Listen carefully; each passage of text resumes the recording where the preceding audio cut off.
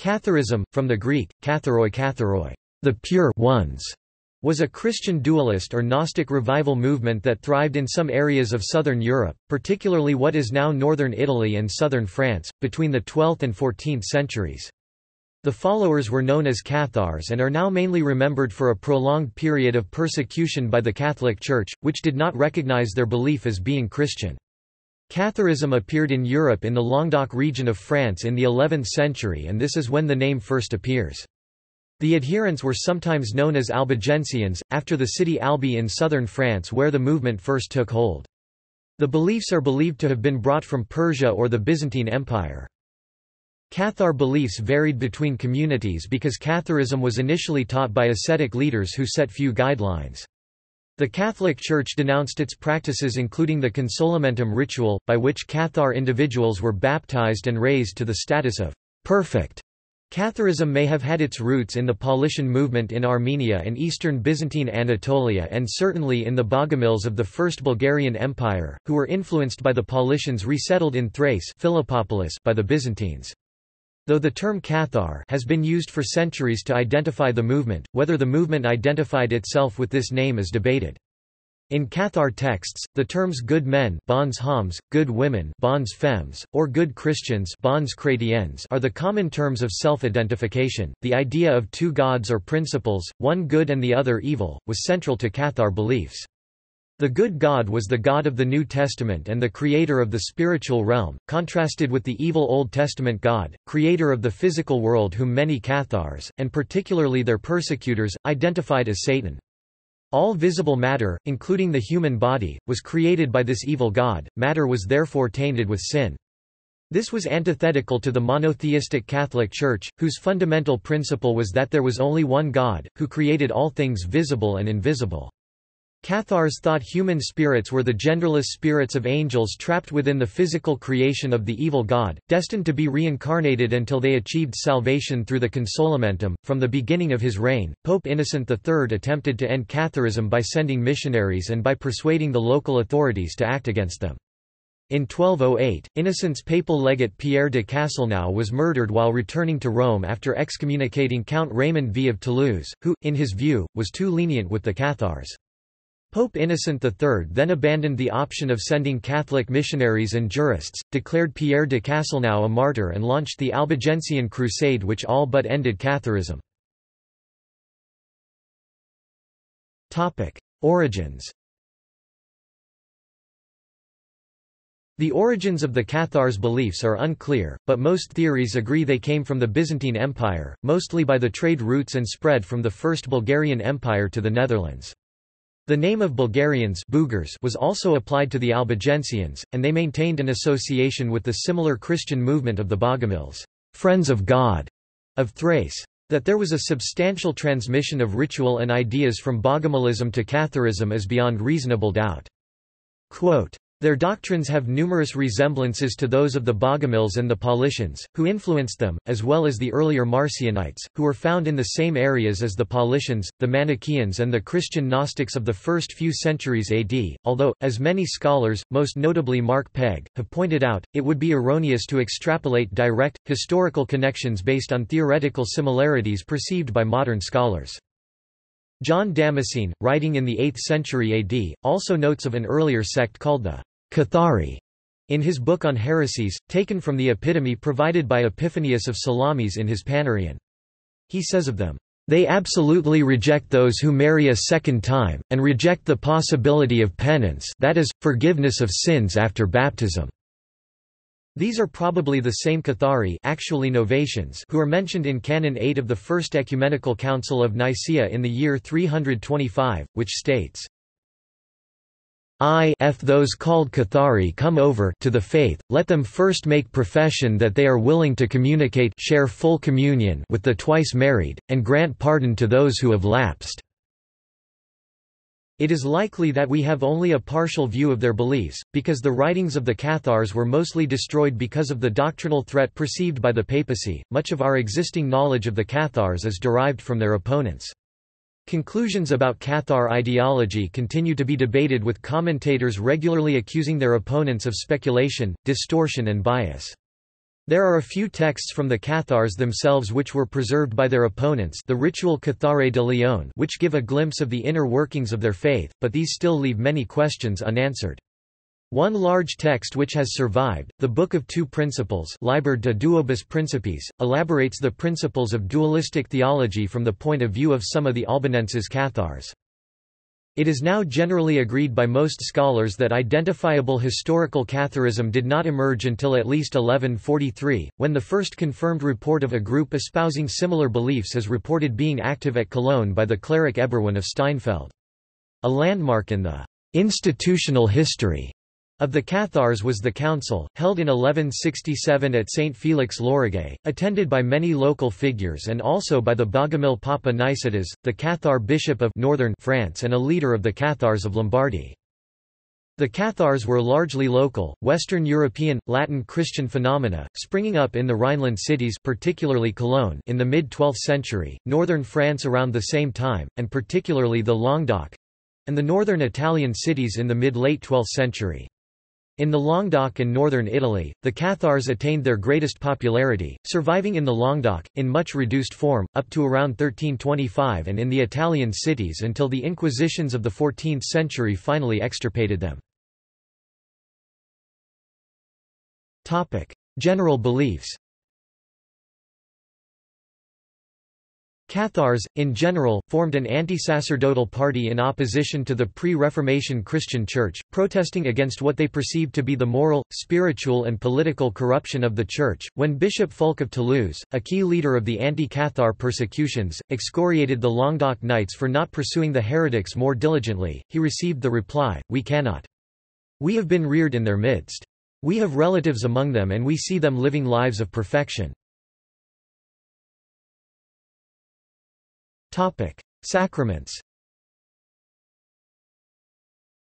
In contrast to the Catholic Church, the Cathars had but one central rite, the consolamentum, or consolation. This involved a brief spiritual ceremony to remove all sin from the believer and to induct him or her into the next higher level as a perfect. Many believers would receive the consolamentum as death drew near, performing the ritual of liberation at a moment when the heavy obligations of purity required of perfecti would be temporally short. Some of those who received the sacrament of the consolamentum upon their death-beds may thereafter have shunned further food or drink and, more often and in addition, exposed themselves to extreme cold, in order to speed death. This has been termed the endura. It was claimed by some of the church writers that when a Cathar, after receiving the consolamentum, began to show signs of recovery, he or she would be smothered in order to ensure his or her entry into paradise. Other than at such moments of extremis, little evidence exists to suggest this was a common Cathar practice. The Cathars also refused the sacrament of the Eucharist, saying that it could not possibly be the body of Christ. They also refused to partake in the practice of baptism by water. The following two quotes are taken from the Inquisitor Bernard Gué's experiences with the Cathar practices and beliefs. Then they attack and vituperate, in turn, all the sacraments of the Church, especially the sacrament of the Eucharist, saying that it cannot contain the body of Christ, for had this been as great as the largest mountain, Christians would have entirely consumed it before this. They assert that the host comes from straw, that it passes through the tails of horses, to wit, when the flour is cleaned by a sieve of horse hair, that, moreover, it passes through the body and comes to a vile end, which, they say, could not happen if God were in it. Of baptism, they assert that the water is material and corruptible and is therefore the creation of the evil power, and cannot sanctify the spirit, but that the churchmen sell this water out of avarice, just as they sell earth for the burial of the dead, and oil to the sick when they anoint them, and as they sell the confession of sins as made to the priests. Theology. Some believe that the Catharist conception of Jesus resembled non-Trinitarian modalistic monarchianism in the West and adoptionism in the East. Bernard of Clairvaux's biographer and other sources accuse some Cathars of Arianism, and some scholars see Cathar Christology as having traces of earlier Arian roots. According to some of their contemporary enemies, Cathars did not accept the normative Trinitarian understanding of Jesus, but considered him the human form of an angel similar to Docetic Christology. Zoe Oldenburg 2000 compared the Cathars to Western Buddhists because she considered that their view of the doctrine of resurrection taught by Jesus was, in fact, similar to the Buddhist doctrine of reincarnation. The Cathars taught that to regain angelic status one had to renounce the material self completely. Until one was prepared to do so, she would be stuck in a cycle of reincarnation, condemned to live on the corrupt earth. The alleged sacred texts of the Cathars besides the New Testament include the Gospel of the Secret Supper, or John's Interrogation, and the Book of the Two Principles. Topic: Social relationships. Killing was abhorrent to the Cathars. Consequently, abstention from all animal food, sometimes exempting fish, was enjoined of the perfecti. The perfecti avoided eating anything considered to be a byproduct of sexual reproduction. War and capital punishment were also condemned—an abnormality in medieval Europe. In a world where few could read, their rejection of oath-taking marked them as social outcasts.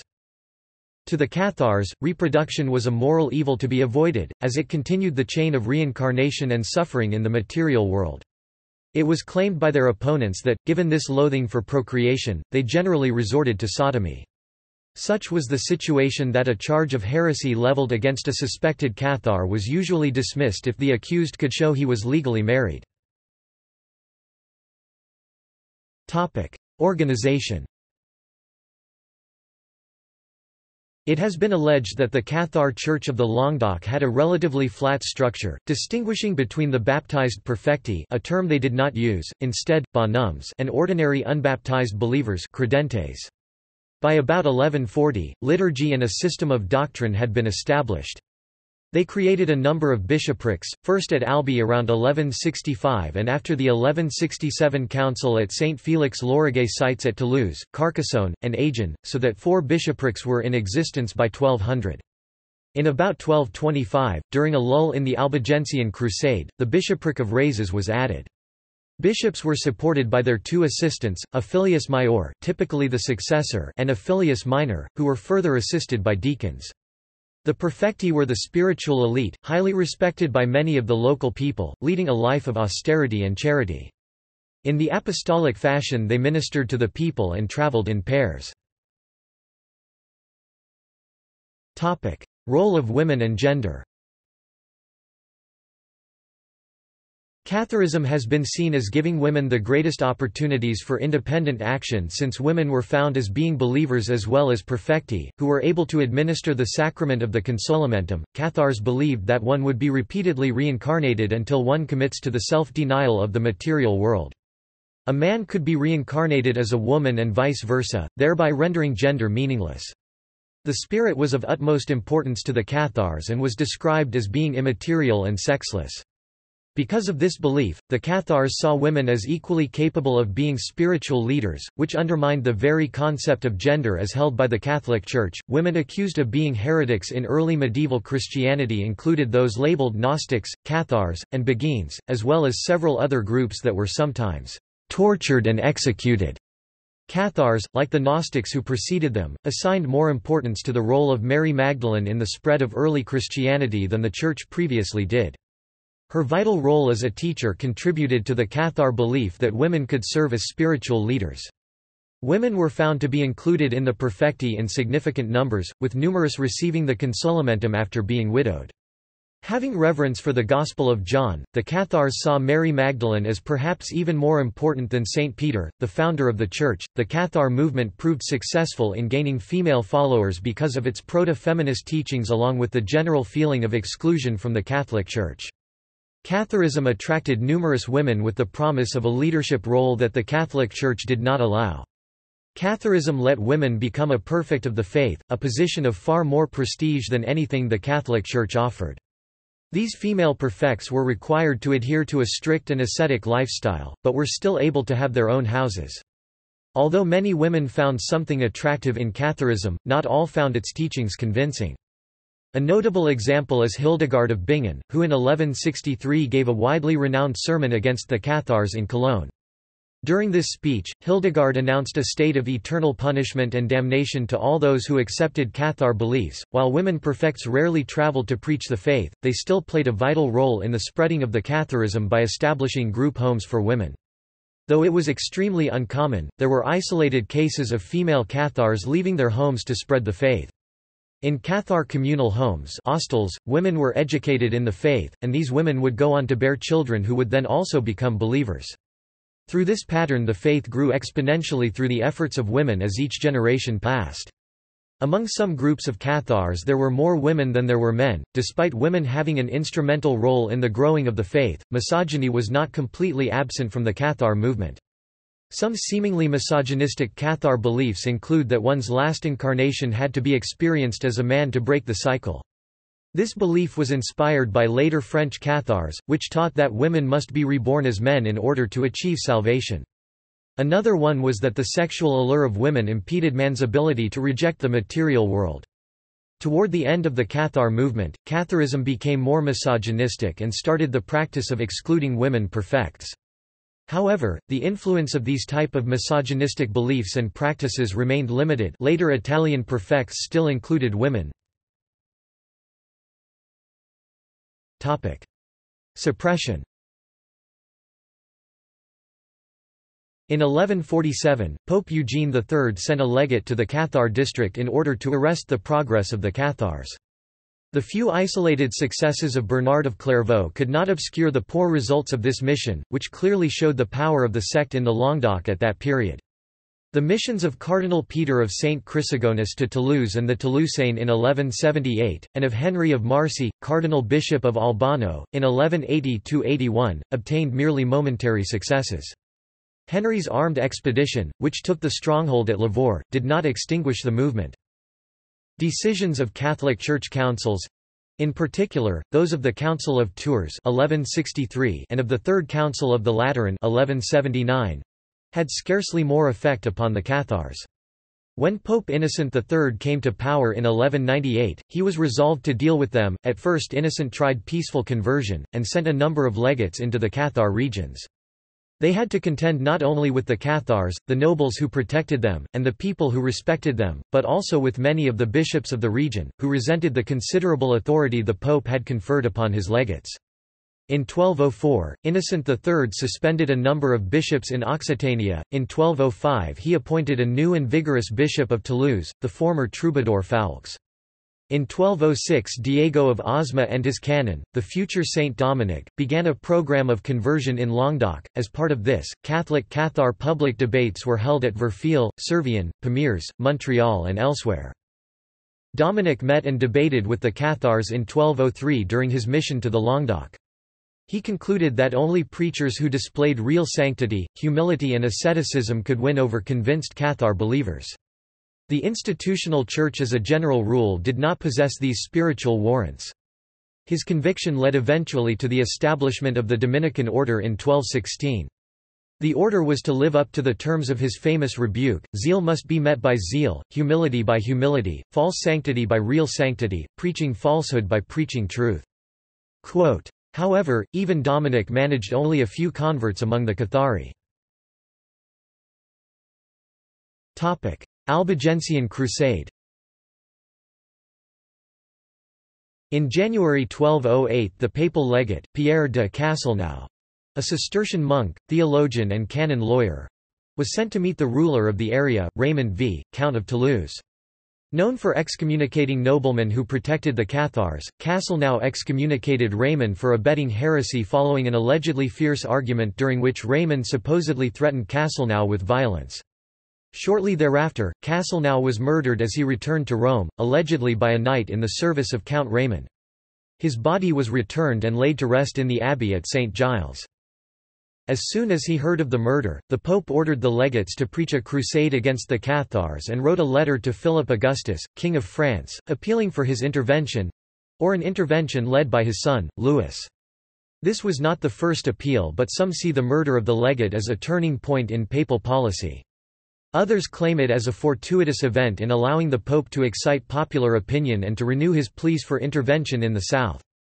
The chronicler of the crusade which followed, Peter of Vaux-de-Cernay, portrays the sequence of events in such a way that, having failed in his effort to peaceably demonstrate the errors of Catharism, the Pope then called a formal crusade, appointing a series of leaders to head the assault. The French king refused to lead the crusade himself, and could not spare his son to do so either. Despite his victory against John, King of England, there were still pressing issues with Flanders and the Empire and the threat of an Angevin revival. Philip did however sanction the participation of some of his more bellicose and ambitious—some might say dangerous—barons, notably Simon de Montfort and Bouchard de Marly. There followed 20 years of war against the Cathars and their allies in the Languedoc, the Albigensian Crusade. This war pitted the nobles of France against those of the Languedoc. The widespread northern enthusiasm for the Crusade was partially inspired by a papal decree permitting the confiscation of lands owned by Cathars and their supporters. This not only angered the lords of the south but also the French king, who was at least nominally the suzerain of the lords whose lands were now open to despoliation and seizure. Philip Augustus wrote to Pope Innocent in strong terms to point this out, but the pope did not change his policy. As the Languedoc was supposedly teeming with Cathars and Cathar sympathizers, this made the region a target for northern French noblemen looking to acquire new fiefs. The barons of the north headed south to do battle. Their first target was the lands of the Trencavel, powerful lords of Carcassonne, Béziers, Albi and the Rezes. Little was done to form a regional coalition and the crusading army was able to take Carcassonne, the Trencavel capital, incarcerating Raymond Roger Trencavel in his own citadel where he died within 3 months. Champions of the Occitan cause claimed that he was murdered. Simon de Montfort was granted the Trencavel lands by the Pope and did homage for them to the King of France, thus incurring the enmity of Peter II of Aragon who had held aloof from the conflict, even acting as a mediator at the time of the siege of Carcassonne.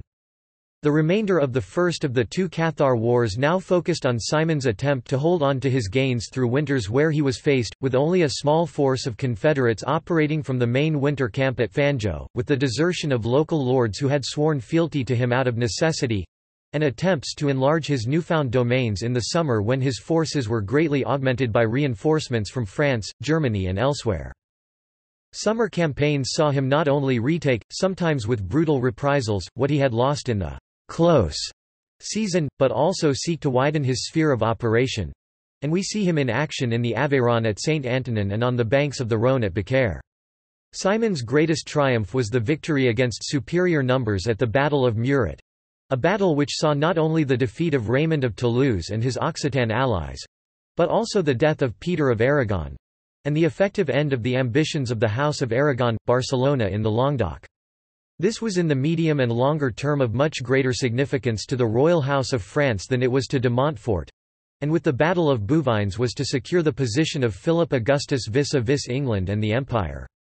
The Battle of Muret was a massive step in the creation of the unified French kingdom and the country we know today, although Edward III, the Black Prince and Henry V would threaten later to shake these foundations.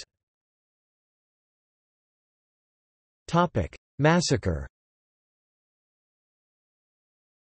The Crusader army came under the command, both spiritually and militarily, of the papal legate Arnaud Amaury, abbot of Citeaux.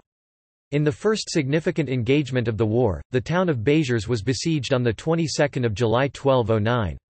The Catholic inhabitants of the city were granted the freedom to leave unharmed, but many refused and opted to stay and fight alongside the Cathars. The Cathars spent much of 1209 fending off the Crusaders. The Béziers army attempted a sortie but was quickly defeated, then pursued by the Crusaders back through the gates and into the city. Arnaud Amaury, the Cistercian abbot commander, is supposed to have been asked how to tell Cathars from Catholics. His reply, recalled by Caesarius of Heisterbach, a fellow Cistercian, 30 years later was, "Cadite eos, novit enim dominus qui sunt ius." Kill them all, the Lord will recognize his own. The doors of the Church of St. Mary Magdalene were broken down and the refugees dragged out and slaughtered. Reportedly at least 7,000 innocent men, women and children were killed there by Catholic forces. Elsewhere in the town, many more thousands were mutilated and killed. Prisoners were blinded, dragged behind horses, and used for target practice. What remained of the city was razed by fire. Arnaud Amaury wrote to Pope Innocent III, "Today, Your Holiness, 20,000 heretics were put to the sword, regardless of rank, age, or sex.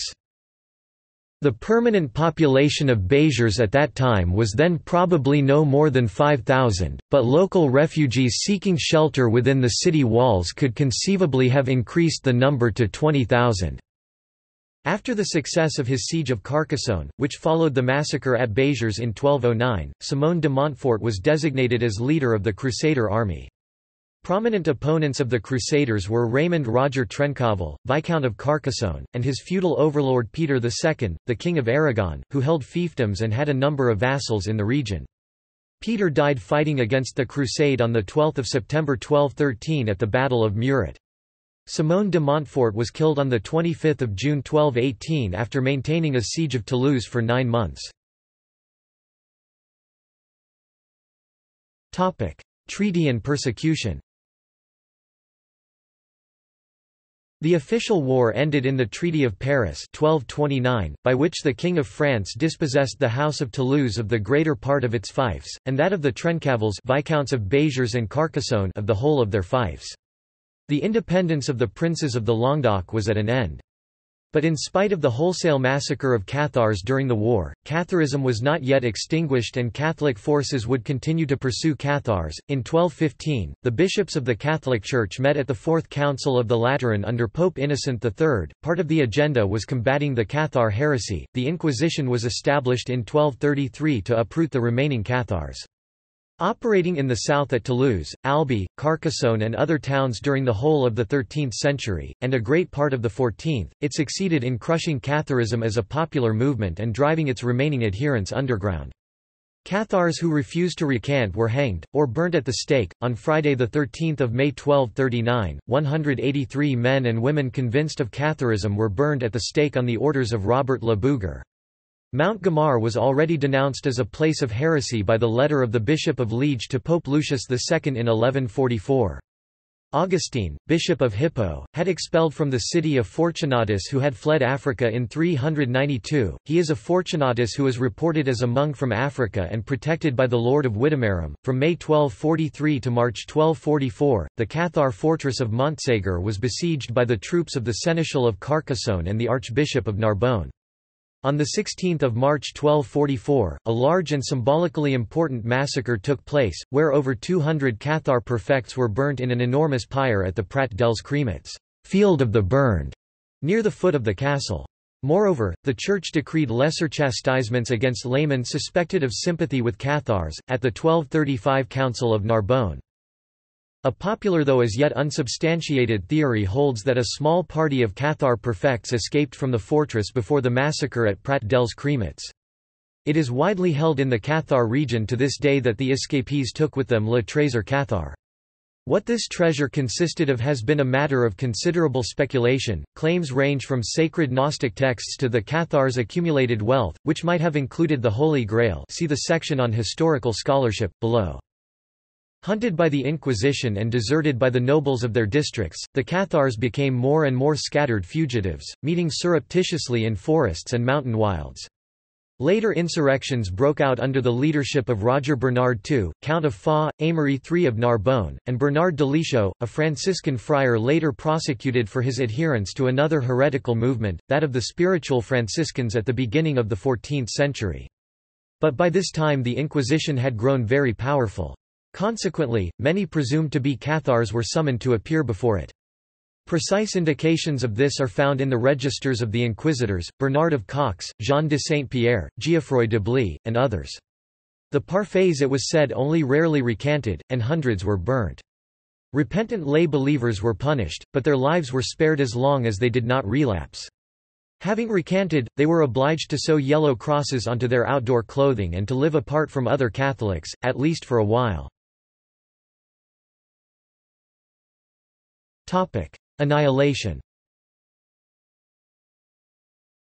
After several decades of harassment and reproselytizing, and, perhaps even more important, the systematic destruction of their religious texts, the sect was exhausted and could find no more adepts. The leader of a Cathar revival in the Pyrenean foothills, Pere Autier, was captured and executed in April 1310 in Toulouse. After 1330, the records of the Inquisition contain very few proceedings against Cathars. The last known Cathar perfectus in the Languedoc, Guillaume Balibaste, was executed in the autumn of 1321. From the mid-12th century onwards, Italian Catharism came under increasing pressure from the Pope and the Inquisition, spelling the beginning of the end. Other movements, such as the Waldensians and the pantheistic Brethren of the Free Spirit, which suffered persecution in the same area, survived in remote areas and in small numbers into the 14th and 15th centuries. Some Waldensian ideas were absorbed into other proto-Protestant sects, such as the Hussites, Lollards, and the Moravian Church Herrnhuters of Germany. Cathars were in no way Protestant, and very few if any Protestants consider them as their forerunners as opposed to groups like Waldensians, Hussites, Lollards, and Arnoldists. Later history. After the suppression of Catharism, the descendants of Cathars were at times required to live outside towns and their defences. They thus retained a certain Cathar identity, despite having returned to the Catholic religion. Any use of the term, Cathar, to refer to people after the suppression of Catharism in the 14th century is a cultural or ancestral reference, and has no religious implication. Nevertheless, interest in the Cathars, their history, legacy and beliefs continues. Pays Cathare. The term Pays Cathare, French meaning, Cathar country, is used to highlight the Cathar heritage and history of the region where Catharism was traditionally strongest. This area is centered around fortresses such as Montségur and Carcassonne. Also, the French Département of the Aude uses the title Pays Cathare in tourist brochures. These areas have ruins from the wars against the Cathars which are still visible today. Some criticize the promotion of the identity of Pays Cathare as an exaggeration for tourist purposes. Many of the promoted Cathar castles were not built by Cathars but by local lords, and later many of them were rebuilt and extended for strategic purposes. Good examples of these are the magnificent castles of Quéribus and Pérepertuis, which are both perched on the side of precipitous drops on the last folds of the Corbières Mountains. They were for several hundred years frontier fortresses belonging to the French crown, and most of what is still there dates from a post-Cathar era. Many consider the county of Fos to be the actual historical centre of Catharism. Interrogation of heretics. In an effort to find the few remaining heretics in and around the village of Montelou, Jacques Fournier, Bishop of Pamiers, future Pope Benedict XII, had those suspected of heresy interrogated in the presence of scribes who recorded their conversations. The late 13th to early 14th century document, discovered in the Vatican archives in the 1960s and edited by Jean de Verneuil, is the basis for Emmanuel Le Roy-Ladurée's work Montelou, The Promised Land of Error. Historical scholarship.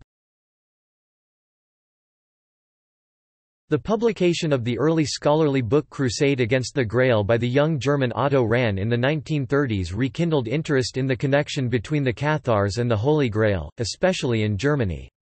Rahn was convinced that the 13th-century work Parzival by Wolfram von Eschenbach was a veiled account of the Cathars.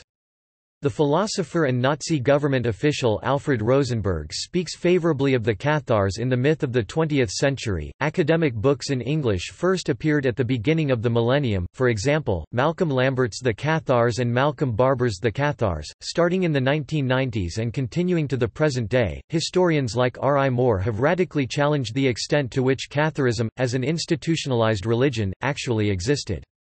Building on the work of French historians such as Monique Zerner and Uwe Brunn, Moore's The War on Heresy argues that Catharism was contrived from the resources of the well-stocked imaginations of churchmen, with occasional reinforcement from miscellaneous and independent manifestations of local anticlericalism or apostolic enthusiasm. In short, Moore claims that the men and women persecuted as Cathars were not the followers of a secret religion imported from the East, instead they were part of a broader spiritual revival taking place in the later 12th and early 13th century. Moore's work is indicative of a larger historiographical trend towards examination of how heresy was constructed by the Church. In art and music. The principal legacy of the Cathar movement is in the poems and songs of the Cathar troubadours, though this artistic legacy is only a smaller part of the wider Occitan linguistic and artistic heritage. Recent artistic projects concentrating on the Cathar element in Provençal and troubadour art include commercial recording projects by Thomas Binkley, electric hurdy-gurdy artist Valentin Clastrier and his CD Heresy dedicated to the church at Cathars, La Nef, and Jordi Savall. In popular culture. The Cathars have been depicted or reinterpreted in popular books, video games, and films such as The Holy Blood and the Holy Grail, The Bone Clocks, the History Channel TV series Nightfall, Damsels in Distress Labyrinth, The Winter Ghosts, The Apocalypse Fire, Broken Sword 5, The Serpent's Curse, Paulo Coelho's Brida, Bernard Cornwell's The Grail Quest series, Theodore Roszak's Flicker, and Kathleen McGowan's The Magdalene Line trilogy. Catharism, along with other Christian movements including Fraticelli, Waldensianism, and Lollardy, is featured in the grand strategy game Crusader Kings II, which is notable as being the only Catholic heresy in-game that allows female priests. It also grants the option of absolute cognatic succession laws such as absolute primogeniture and the appointment of female generals and councillors. This was added as part of the Conclave DLC. See also: Antonin Gadel, Crusades, Manisola, Edmund Hamer Broadbent, The Pilgrim Church.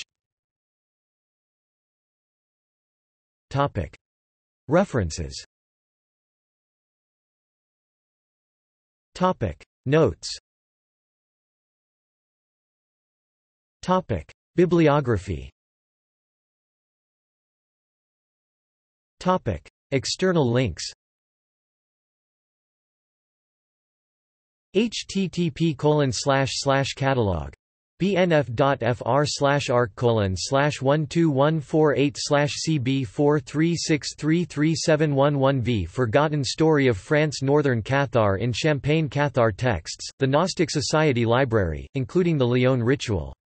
Cathars Today, official website of the Cathar Temple. Catharism on In Our Time at the BBC. Catharism and the Cathars of the Languedoc, Castles and Manor Houses, archived from the original on 7 June 2011, History, Origins, Theology and Extirpation. Cathar Castles, details, histories, photographs, plans and maps of 30 Cathar castles. Cathar Castles interactive map, Odd. Perote, Tony. The 9th of May 2010. The Besieged and the Beautiful in Languedoc. The New York Times. Heretics in the Catalan Pyrenees at the end of the 11th century. Article, Parage, 2013. Pegg, Mark Gregory. 2008. A Most Holy War: The Albigensian Crusade and the Battle for Christendom. Book, Oxford, Google Books. Cathars, Cathar History and Theology.